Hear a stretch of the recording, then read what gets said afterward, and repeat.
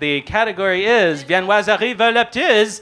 What did you do?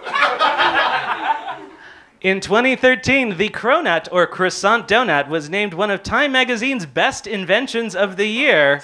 Who invented this hedonistic hybrid, this debauched and degenerate farinaceous fusion? George. Jedediah Cronut. Ross. David Cronutberg. I don't want to eat. I don't want to eat that. You shouldn't. Yeah. Joey. I got this, don't worry.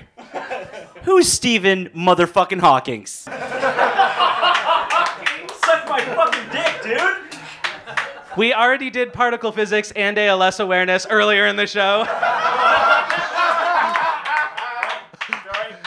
We're done with Stephen Hawking. Sorry.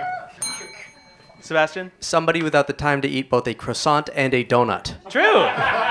50 points. Yeah, you have to double fist him. It's terrible. I just want to chime in and say I hate you for these large words. Mr. Dan Dictionary Donnelly over here. Yeah, Got him, you went to school. You went to school. You went to school, In what kind of a classroom, James? I've been awake for so many straight hours. Never mind. All right, thank you guys. So the correct answer is French pastry chef Dominique Ancel created the cronut. Boo!